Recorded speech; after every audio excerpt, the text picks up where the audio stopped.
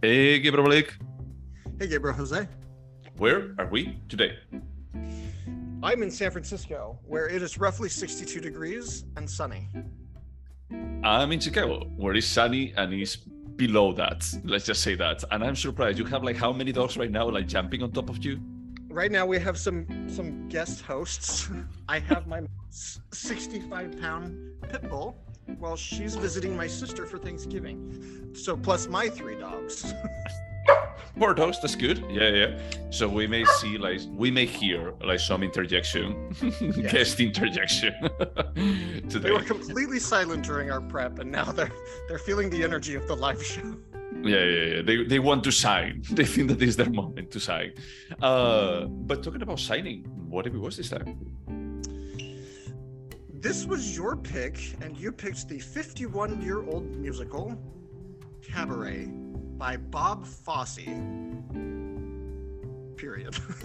Period. Not even like with Liza Minnelli or anything. It's more of a, that's it. Here you go. Well, actually, I wanted to read the first paragraph of the Wikipedia article that gives a little context. Listen to this. This blew my mind. Cabaret is a 1972 American musical period drama film directed by Bob Fosse from a screenplay by J. Preston Allen, based on the stage musical of the same name by John Kander, Fred Ebb, and Joe Masteroff, which in turn is based on the 1951 play I Am a Camera by John Van Druten, which in turn is based on the 1939 novel Goodbye to Berlin by Christopher Isherwood. So many adaptations, so many indirections for just like getting to the root source material. That's hilarious.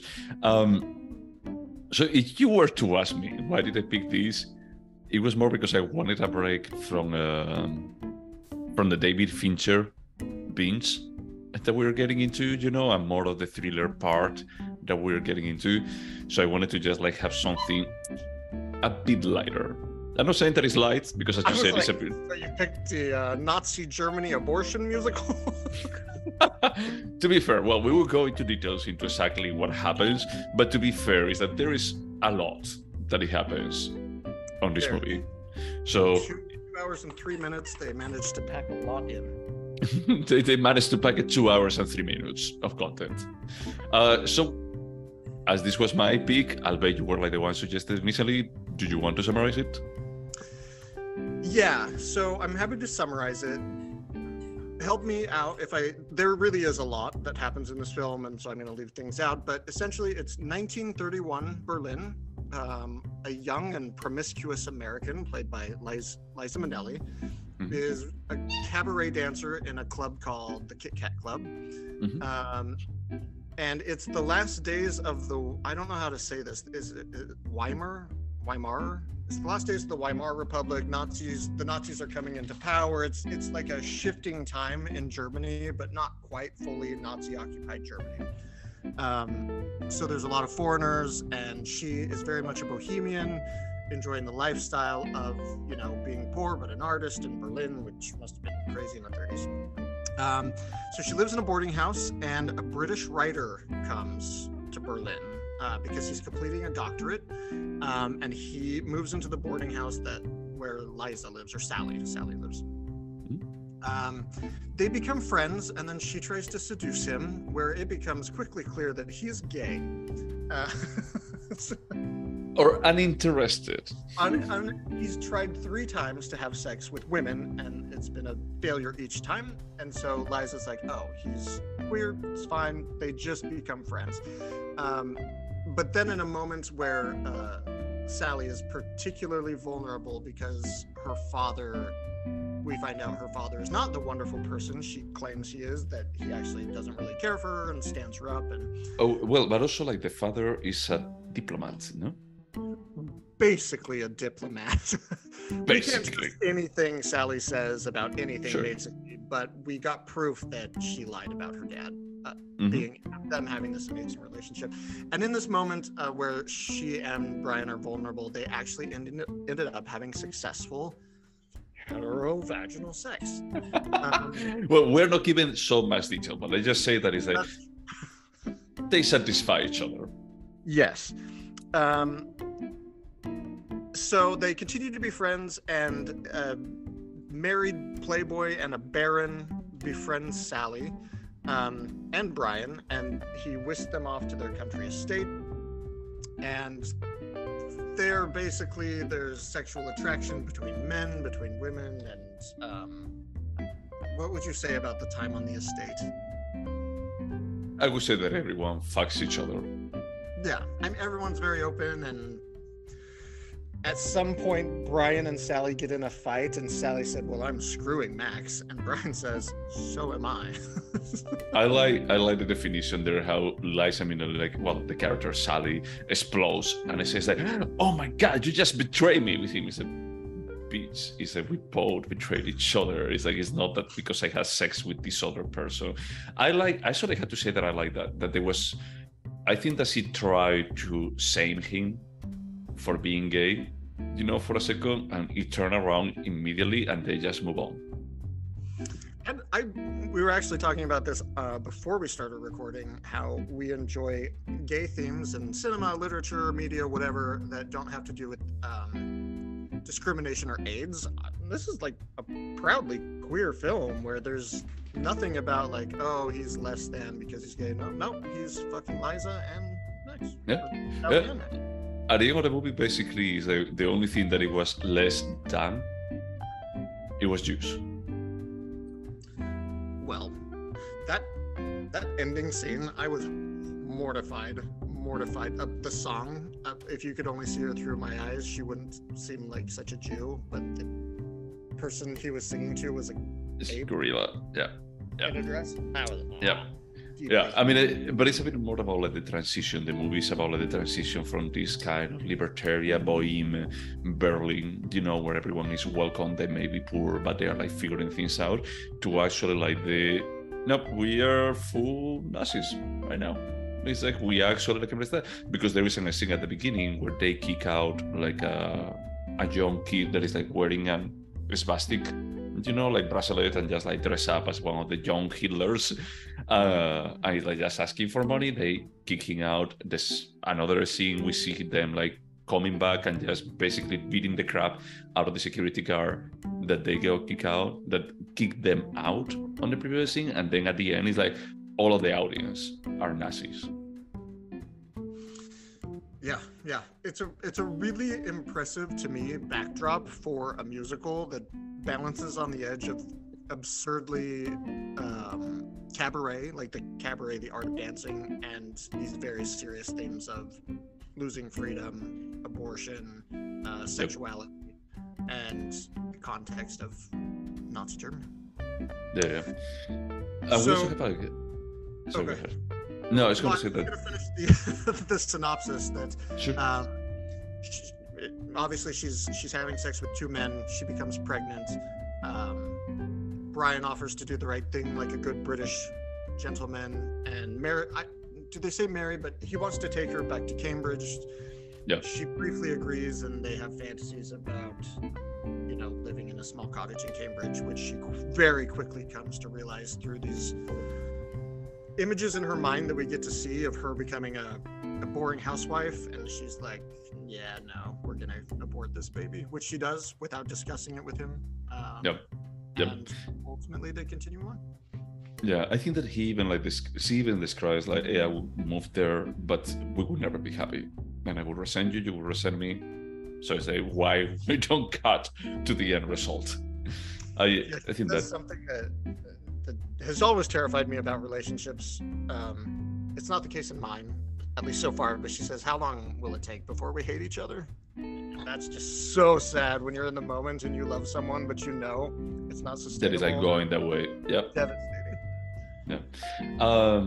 One thing that you didn't mention is that the British guy, like for just sustaining himself or making money, Brian, is that he starts giving classes, like English lessons, in the boarding house, and he starts like just teaching, I don't know, bon vivant.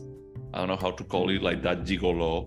They start like just teaching, and also they start teaching like a British lady, like a German lady at the same time, and they become like all of them friends. they don't know like too much English. Of course, like Sally knows like the wrong type of things in English, but this Bon Vivant and the proper German lady, they start like some kind of relationship, but both of them, they were Jews, but only one of them is openly Jew, and the other one was like trying to hide that they were Jew. And he's like, oh, we cannot marry because you are not Jew, and then he actually comes out as Jew, and they get married. But in between, they kill her dog, and that's like the saddest point in the whole movie. They kill her dog, and also, I could be wrong, but it's very clear that there is no future for this Jewish couple in like 5 years. So I think the dog was just like foreshadowing of, well, they're happy. You better run. Yep. Yeah. So is that we see like that? I don't know if I would. I think that I watched this movie like a long time ago, but basically, this is more like the absurd of the Cabaret. You know, we see like many numbers on the Cabaret. It reminds me a bit of the Cotton Club. There is a story happening, but also is that we see a scenes of the Cotton Club, like where people go, like the patrons have a good time, and we see like a dance number, a music number in there, and it's a bit more about like what happens outside of the Cotton Club. It is like a similar thing here. It's more about like how Germany is going like from this like openness to, well, we're going to another terrible situation in Germany. I'm glad you pointed that out, because I think that is a distinction for me, because as I mentioned in the past, I'm not a huge fan of musicals, but the way Cabaret does it and the way the Cotton Club does it is that it's like, it's not people are just breaking out into song about love or whatever's happening. It's contextual. Yes, and that I'm on board with. Do you know that the master of ceremony, I don't think that he has a name. But like the one, I think that he sings like most of the songs. Yeah. Only like 2 of them are like Liza Minnelli by herself, but most of them is actually like, or both of them, or the master of ceremony. He was in Dancer in the Dark.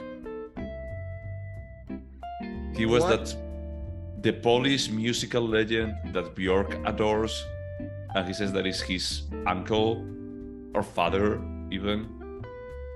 Joel Grey, yeah. He was Aldrich Novi. I don't remember this character. It's my pick. I know what I mean. No, but you remember, there's like when they're in court, they bring him for testifying if he's related. They fly him from Poland. And I found like, this is surreal, for just testifying if he knows Björk. Well, Björk, her character, Salma. I don't. And they start like dancing. And it's like the song of I'll be there to catch you when you fall. Dude, I watched this movie a lot of times. I have too, but maybe I've blocked out more painful. And I listened to the soundtrack thousands of times. Thousands. I only listened to, what is it, 99 Steps? 30, yeah. Not 39 Steps. Not 39. It was 109 instead? No. Many times when that song comes on, I'm like, Pablo, Björk makes counting good music. How is that possible? 107 steps was it? Yeah, but he was there, and it's like now that I was checking like the cast, I was like, oh, that's right, he was in that. That's sad. Like 30 years later. Yeah. And he was in Nurse Jackie, so he's really done it all. Oh my God, Nurse Jackie. So did you like Cabaret? I liked it very, very much. I think this is a great film. I think it's an important film. My friend made me this list, and it was on the list. I didn't want to watch it because it was a musical, but I forced myself because I promised I would watch everything, all 100 of those films. And when I watched it, I was blown away, and I was just impressed so much with the way Bob Fosse. Like, to give you an example, early on in the film, you mentioned it earlier, where they get kicked out of the club. There are these split sequences where you see the ridiculousness of what's happening on the stage and the violence super quick into the violence that's happening in Germany's streets. Yeah. But it's so quickly done and so well done that it's jarring. I was like, this guy knows how to direct a film and to it's just very impressive. I like this film. I don't even like Liza Minnelli. I like her in this, even though she's annoying. I like wait. You don't like her in Arrested Development? 40 years later? But at that point, she's kind of a caricature of Liza Minnelli. Fair. That's fair. Like the singing, dancing style. I'm just not a fan of that sort of style of entertainment. That's it. I would say I like the point that you bring up about like the juxtaposition of violence with the absurdism. You know, it just makes me think about. It's not the same. Definitely, it's not the same. But it just makes me think about Scorsese and Taxi Driver. Old Scorsese, yes, where he old had Scorsese, that grittiness of, hey, there's things. I agree. It makes me think about like the interesting 70s. Basically, when you see it's like, hey, you know, is that this is a cool kind of, you have a message, and you may slide it under the table, you know, because this movie never says that it's about like Germany falling apart and how absurd like they were living their lives at the same time. So. Yeah, I can understand. Did you watch like all of the 100 movies? I never did. I got through like 70 of them. Do you still have the list? I do still have the list on my website. That's currently having a DNS server issue. But yes, I can track down the list if you want. There were only a few things on there that I didn't watch. Specifically, I can remember Shampoo. Shampoo is one of them, which I was like, no, this is too much for me. We should. I'll find the list. We can talk about it. Yeah, that's fine. That's fine. I'm interested because I had the feeling that there is like a small period of time. I think there is like 60s and 70s. And for me, there is also a tiny bit of a gap. So there may be like interesting stuff to watch there. I have a lot of films that came out in the 60s by Ingmar Bergman you could watch. I think that I'm good on that front. Thank you so much. I watched enough Ingmar Bergman for the rest of my life. It's more than I ever anticipated in my whole life. You know, after watching like the first 5 minutes of The Seventh Seal, I never expected to see 3 movies by Bergman. Should we go over the questions? Yeah, let's do it. Would you watch Cabaret again? 100%, which is so weird because even when you picked it, and I knew rationally that I liked the movie, I still don't want to watch it. And then I watch it, I'm like, this is great.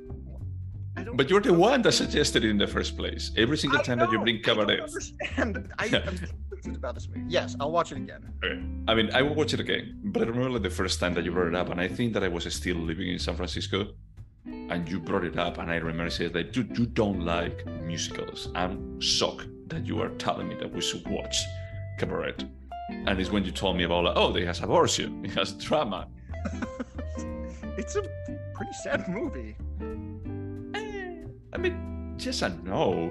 I mean, it's sad, but I think that the characters live in a bit of a denial bubble. Yeah. Well, like so I did when Trump was in office, so.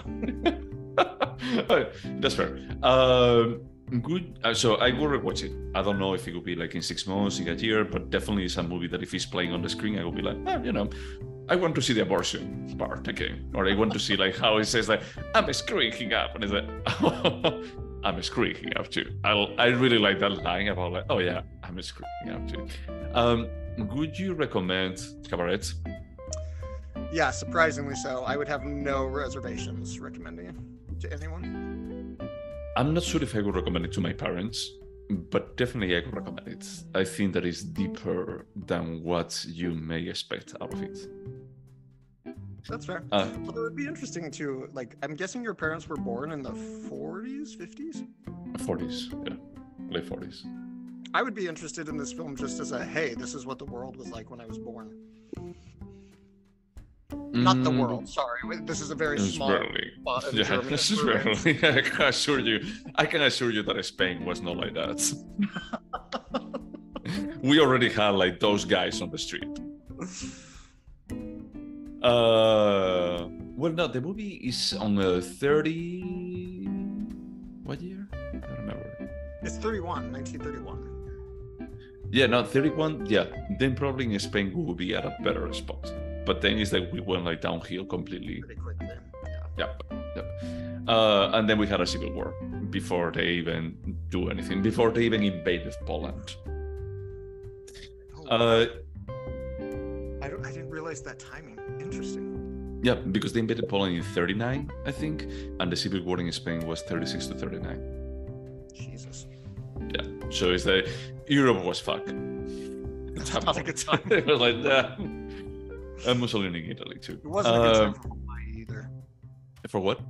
It wasn't a good time for Hawaii either. Okay. Okay. Sure. Could you remember Cabaret? Honestly, I'm going to say no. I know it's about Liza Minnelli getting pregnant and having an abortion. Everything else, I kind of have forgotten. I'm sorry. I've seen this movie multiple times. I just forget it between watchings. I hear you on that. I'm going to go with no too, but I think that the problem for remembering it is because a lot of stuff happens, and I don't think that the getting pregnant and having the abortion is the central part. It's like It's if not we at all. Yeah, if we actually like just makes me want to watch the movie. I mean, I think that the scene that summarizes is like that master of ceremony dance with the gorilla. Is that what summarizes? Is that we were watching a thing that my boyfriend was like checking the phone, and it's like when that happens, I was like, oh, and I was like, oh, what happened? And I had, because he was checking the phone, and I actually just like rewind the movie to that. I say, oh. That was really shocking to me. Like, I felt uncomfortable, and I get it. They show like the friendly, happy nature of the music, and it gets darker and darker and darker. Like, I get it. It's a nice device, but especially with what's happening in Israel and Palestine right now, is like, we don't make these jokes. No, we it's don't. not a joke film. They're showing how horrible it is. It still made me. Well, but they don't judge it. You don't think so? Well, they don't think that they're being forced to do that sort of content because of the Nazis. But we don't see it. They don't show that. Is that from our perspective? Is that we can even think that the Cabaret, like the direction of the Cabaret, they actually embrace like Nazi principles. We don't know. That's the part that is even more scary, because it's like, as a country, they change. They embrace that. They say that, hey, if we can actually blame it on a specific group, like everything bad that is happening, why don't we do it? No, yeah, you're right, it's vague. Interesting. And I think that that's like the strength of this movie, is that, hey, you can even like just see, like, as you said, it's like if I were a kid like watching this, maybe I would disregard like all of those like Nazi related scenes when they go, like they stop when they're going on the car and they stop at the place and people start like standing up and singing that is like, oh, this is like the, how do you say, like the climbing, not the climbing point, but the inflection point. I'm like, yep, now this country is completely nationalist. Yeah, it's going off the rails. Yeah. But I think that I will remember that it's about like Nazi Germany, like the pre-steps to Nazi Germany, but I don't think that we'll remember like the Liza Minnelli gets pregnant, she gets an abortion part. That's written in stone in my brain, so that is free of rents in your brain. Okay, I'm going to go with no too, because I don't think that I could remember much beyond like, is Germany pre-Nazis? Is there anything artistic about it? Yeah, I think the direction is incredible. I think the Cabaret, I think it's a conscious choice to make it a little bit Fellini-esque, like grotesque, which was super interesting choice. I think the acting is good. The singing was tolerable. The writing is good. I like it all. The whole concept is great. I really like it. You know, from an artistic perspective, I agree with you. The directing is like really solid. I think that watching this makes me feel like Cotton Club is worse than it actually was, because it tries to do like something similar and it doesn't nail the landing. I feel like it's like you fall more flat. Yeah, I can see that. I agree. When you hold the Cotton Club up next to Cabaret, Cabaret comes out as stronger. That doesn't mean Love is bad, because it's a good film, but it's not quite. You didn't score it too well, believe me. Yeah, but in terms of the concept, the attempt, I'm fine with it. It's just not. Yeah. No, I agree. I think that is probably Coppola actually was this, and he thought that is I can actually adapt like this era, to actually like the prohibition area here and the discrimination, making it about discrimination. And I think that this movie lands in a very subtle way, like the Nazi story. It definitely doesn't hit you over the head with anything. It's kind of like we were talking last week with The Killer. It's kind of that same way where they're like, we're not going to try to like explain anything to you, like follow along if you can. It's kind of that, which I enjoy. But I also think that The Killer doesn't have like a larger message or a larger story. Yeah. It's a bit more like self-contained. Storytelling style, I would call it similar somewhat. And how much they want to feed directly to the audience. I mean, they say that Liza Minnelli, Sally actually got an abortion. She actually looks at the camera and says like, hey, I ended up an abortion. Yeah, but I'm talking about the more subtle stuff about how you're just supposed to observe Berlin going downhill in the background and understand that the foreboding coming Nazis is affecting them all, and Yeah, that's fair. Is it a timeless piece? Yeah, completely. Even though it's firmly like seated in a point in time that's important to the context of the story, the themes are endless about theocracy or not theocracy, dictatorship, and sexual freedoms, bohemian freedoms, all of that. Yeah, and as we're saying is like I'm impressed about like the part of not judging the character. What's his name? Barry? For being Brian. For being bi or gay.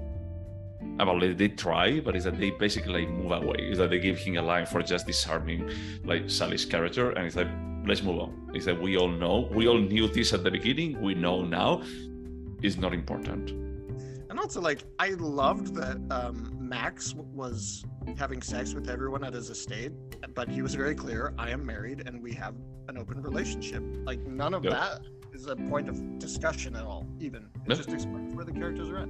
Yeah. And the thing is, I don't know if in the 70s, in the States, this would have seen as a bit of how decadent they were in Germany, or if you would have seen like with a way of how progressive they were in Germany in the 30s. I don't know how the audience would perceive it, but there is not an implicit judgment in it. Which is interesting because after all those points of adaptation that I read off earlier, you would think that it would get more and more judgmental. At least when it gets to America, there should be some like, finger wagging. Gays are dirty. You shouldn't have sex after marriage. Yeah, but it's the 70s. That's the part that I feel is I think that this is like one of those. The 70s were really good for cinema. Yeah, but for social topics. 40s and the musical came out in the 50s, which was a very intense time. Well, I was going to say The Boys in the Band is from 1917. Yes, but if Boys in the Band was based off a play or a book that came out in 1930, No. It was like 2 or 3 years earlier. What I mean is like 60s and 70s, especially the late 60s and early 70s. I had a feeling that they are like more open-minded about like how they portray like social topics, that it made it easier for these topics to age. Like these movies to age. I agree with that. I don't disagree with that. Cool. Could you turn Cabaret into TV show? No. Don't you think that they could do like a HBO show, like limited show, with the production value of Baz Luhrmann? Do you remember Robert Altman's last movie about the Lake Wobegon radio host, and Lindsay Lohan was in it, and it centers around a stage radio? You don't remember this? I don't think so. Yes, I could see them turning Cabaret into something like that Robert Altman film for television. That's very convoluted. But I personally wouldn't. I don't think it should. I think this is a play, and plays are very special and contained and focus on a very specific either story or point in time, and I feel like expanding this might ruin it. Okay, no, that's fair. I don't think that I would turn it into a TV show either. I think that they could, as you said, but I don't think that it would be like a good result. I had a feeling that is something that it would be more of a money grab, more than anything else. Yep, agreed. And Netflix will absolutely do it. Yeah, they would love to do it. Those bastards. Could Cabaret have been a short? No. It could have been less than 2 hours. I will say that. I don't think it could be less than an hour. I agree. I think that is that, yeah, you could make it shorter, but I don't think that you can make it like less than an hour short for actually like just displaying like all of the tensions that this character has and how they evolve like along the way and how the country actually evolves along there. Do you think that this movie could have been better? No, and even my minor complaint about how they could have edited some stuff out, it's not a major complaint at all. There's no glaring problem for me in this film. I agree. I think that this is a movie, I wouldn't say that it's perfect, but I say that there is no glaring omission about like, okay, less long, it's fine, it's 2 hours. It's that I can tolerate this because it's entertaining along the way. The characters, even like when you were like summarizing it, it feels like some characters you could remove them and the story could remain more or less the same, but it really depends about like what you're trying to get out of the story. So from that perspective, I don't think that there is filler per se. You could turn it into a different movie, but for the movie that they're trying to do is as good as I think that it can get. Agreed. Cool. So should we score it? We should. This was your pick, technically. Yeah. So you had to score it first. I'm gonna give it a 9. Oh wow. Okay. I had written down, I'm going to be honest, I had written down an 8 at the beginning of the podcast, but from our conversation, I like it even more, and I'm going to be like giving it an 8.5. All right. We more or less agree. Yeah. I mean, I could feel comfortable even like giving it a 9. I think that is that there is enough here and enough subtext on the movie, like I don't know, like transmitted in such a nuanced way that I feel like, oh, this is a smart 70s movie that I can still watch today and just feel uncomfortable in the way that they wanted me to feel uncomfortable back then. Yeah, I think I have been impressed by it every single time I've seen it, and that's been over the last 20 years, and I do think this is an important film. I think it captures a point in history that people don't understand or examine much, and it just holds up like crazy. Yeah, that's cool. Yeah, thank you so much for bringing it up first. Absolutely, you're welcome. So talking about like being thankful now but maybe regret it later, what are we watching next? We're watching a movie called Saltburn by the same director that brought us A Promising Young Woman. It has a 71 in Rotten Tomatoes. I know, The score did drop a little bit from the actual release date, but I don't care. This trailer has everything that I like. Not everything, it has lots of things that I like, and I want to see it. And we have lots of time to go to movies in the next few days, so that's what we're gonna do. Yeah, no, that's completely fair. I mean, anything else to say about Cabaret? Watch it. That's it. And to everyone else out there putting up with us, thank you so much for listening to us. And get your vaccinations. Flu, cold. Yeah, all of it, all the good assortment. Okay, bye.